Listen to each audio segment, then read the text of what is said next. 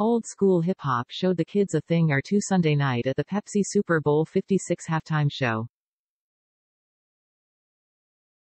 The original gangsters Snoop Dogg and Dr. Dre performed with Dre's mentee Eminem, the Queen of R&B hip-hop Mary J. Blige, and rap star Kendrick Lamar.It marked not only the first time hip-hop artists were the main performers for the halftime show, but also presented Generation X with the opportunity to see if their dance moves were still da bomb or if they were totally buggin to think so. And since the game was played at SoFi Stadium in Los Angeles, naturally Snoop and Dre kicked it all off with the next episode and got us in a California love mood.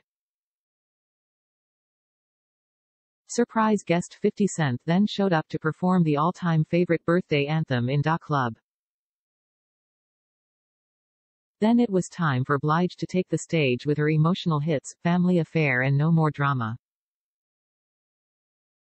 She was followed by Pulitizer-prize winner Lamar, surrounded by dancers dressed in black and wearing Dre Day sashes. The powerful performance appeared reminiscent in strength and style to Beyonce's Formation during her halftime appearance in 2016.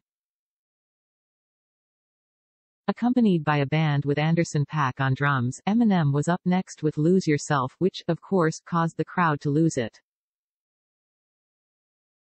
Eminem ended the song and took a knee, a gesture made famous by former NFL quarterback Colin Kaepernick as an act of protest against police brutality and racial discrimination.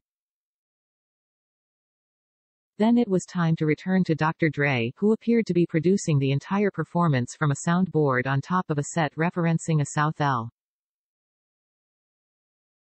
neighborhood, to take to the piano before reminding us that he's still got love for the streets with some bars from Still D.R.E. featuring Snoop Dogg, and "That is how you show the young heads that the old heads have still got it."